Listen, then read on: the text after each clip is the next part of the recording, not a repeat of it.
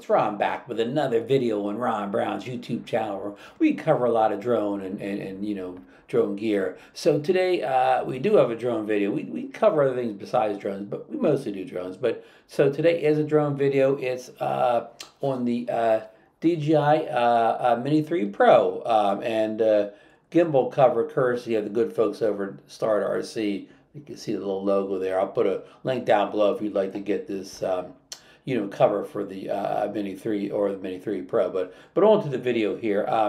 I took the Mini 3 out, Mini 3 Pro out recently for a little flight down at the beach, and I was shooting my normal style, and I was kind of down the beach a good ways from the condominium towers on the beach here at Margate City. And the shot just wasn't that interesting. It was sunset, and it wasn't really no dramatic clouds going on that night, but nevertheless, it was a good sunset. So I was doing this side-to-side shot. I don't know all my, filming names, like I'll talk about a crane shot later and a reveal shot, but I don't know when you just go fly sideways. So I was flying sideways down the sunset, trying to get some, reflection off the condo towers, but it just wasn't that interestingly shot. So, I know this doesn't have the big zoom lens that, say, the Mavic 3 has, the first Mavic 3, the one with the zoom lens, but I put it in a 2x. On when you're shooting 4K 30, you can go into a 2x zoom on this. And I know it's not a lossless zoom or anything like that, or like the 8x zoom on the Mini 3 Mavic 3, but I was kind of, at this point in the day, it was low light. It was kind of like a dreamy, kind of foggy type of conditions anyway. So, I mean, I didn't need something that was, super sharp detailed or whatever. I was kind of going for more of a kind of a soft, kind of mysterious type of look to it. Sorry, my voice still cracks from that darn cold I had almost a month ago. A mysterious look. So I popped it into, the 2X. Now, the very first shot I'm going to show you, I'm flying side to side in just the regular, whatever the regular X is. And then I that wasn't working. So I quickly tried the 2X. And it just created a much more dramatic shot. I mean, the towers looked like they were right in front of me. The sun was playing peekaboo through the different towers. I was getting, sun reveal, sun behind, sun popped out again. It just made for a much more interesting and dramatic shot. So I'm going to roll that clip for you. Like I said, the first shot will be just at the regular zoom length, and then I hit the 2X button, and the rest of that clip will be at the 2X. So again, I do a side to side. I mean, I go out to the ocean, I come back to the ocean, and then I do a standard, like fly towards the towers and see what you think. What did you think was the better shot? And what did you think 2X? On these shots. So okay, we're gonna roll that clip, and then we're gonna come back with some more clips. So roll it.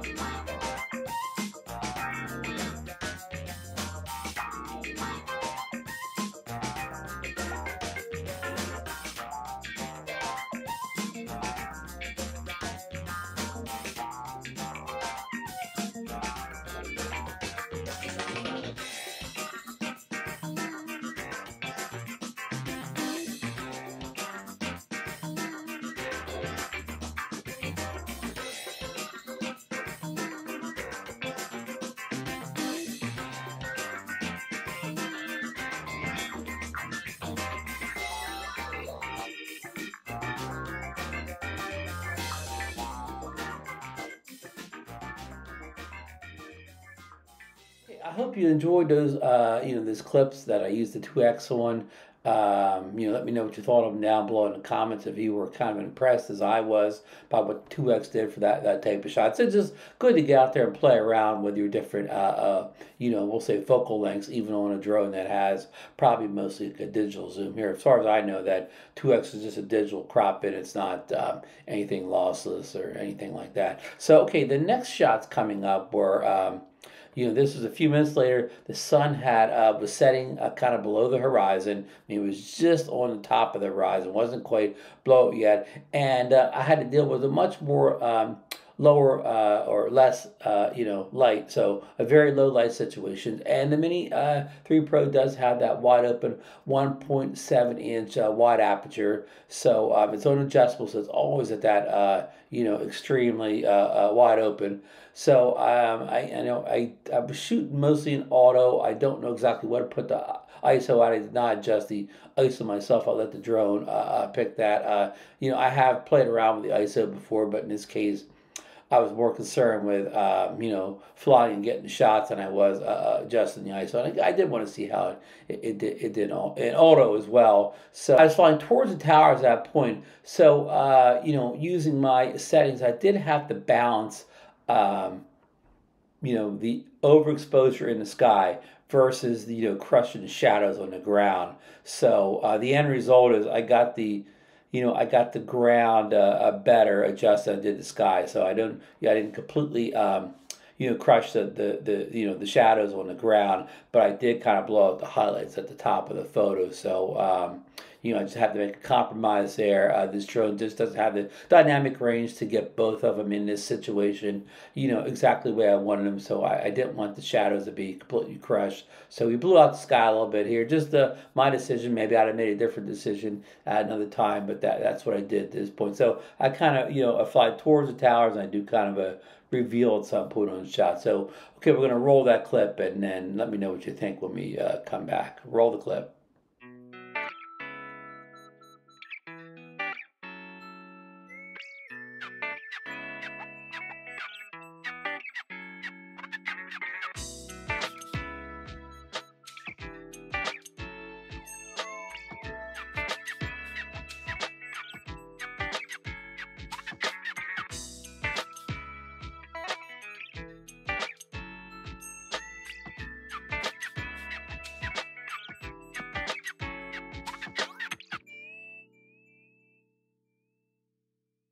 Okay, I hope you enjoyed that kind of a low light clip there, whatever test of how this drone can perform in low lights and the kind of the decisions you have to make about what you want, whether you want your highlights to be right or whether you want your shadows to be more correct. So I just made that decision. I could have got the highlights better and crushed the ground, but that's what I did this time. So the last couple clips here will be some more, kind of classic shots. I do I'm low on the ground at some point. I'm flying, I'm going to say less than 50 feet, below the ground. Now flying along the dunes, and I fly, towards the sunset here, and I'm even in more low light than I was in the last shot. The sun is probably dipped below the horizon. I'm ending the flight here, and I'm flying low, and again, we're not blowing the highlights out as much here because we're lower to the ground, and the sun is going down a little bit more. But we're trying not to crush the shadows on the ground. So we fly towards the sunset. We fly back with a reveal shot, and we end with a crane shot. And a crane shot is one where you fly kind of straight up like an old style movie crane, like a crane kind of reveal or whatever. The sun behind the buildings in the distance here. So then just sort of a low lighter here. Now as I rose, of course the light got better. The higher the drone was, the more light it revealed. When I was extremely low to the ground, I was dealing with not much low light at all. So again, it was a balance.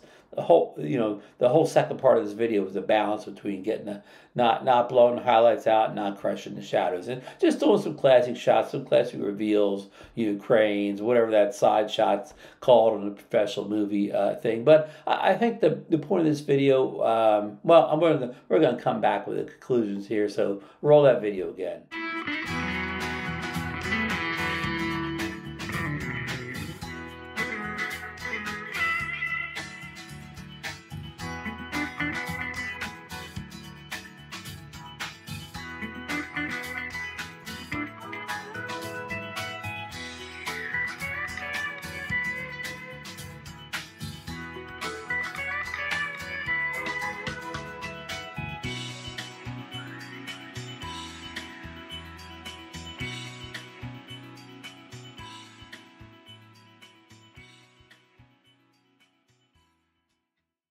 All right. Again, I hope you enjoyed that last clip there, or whatever. I kind of like that reveal shot, the crane shot, the end here. And just to summarize, I know that the Mini 3 Pro is not the Mavic 3. It doesn't have the dynamic range. It's not as good. To me, it's not as good in low light, even though it has that wide open aperture. The Mavic 3 with its bigger, micro four thirds sensor with its 2.8-inch aperture. I think I like it better in a low light just because it has more dynamic range. I don't have to make as many, kind of key decisions between either saving the highlights or saving the shadows or whatever, as I do with a smaller sensor drone like the Mini 3 Pro. But I still think the Mini 3 Pro did a great job in these tricky situations or whatever, or very challenging situations, especially for a mini drone with a smaller sensor. I mean, I'm completely happy with what it can do at the price range. It is. I think it's still an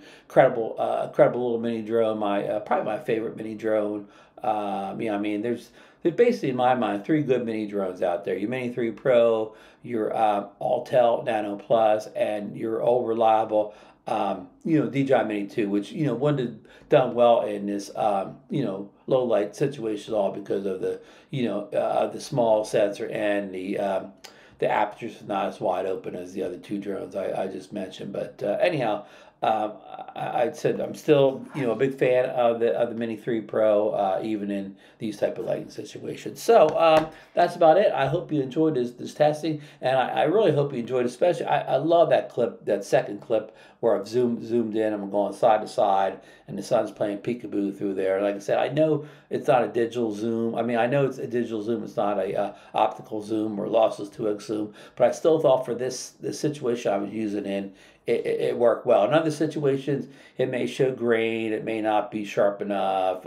May not show enough detail. But I didn't need any of that in the situations where I was shooting here today. So hope you enjoyed the video, and I'll say the same things I always say. I don't have those pop-ups to the video, so I just say them real quick at the end.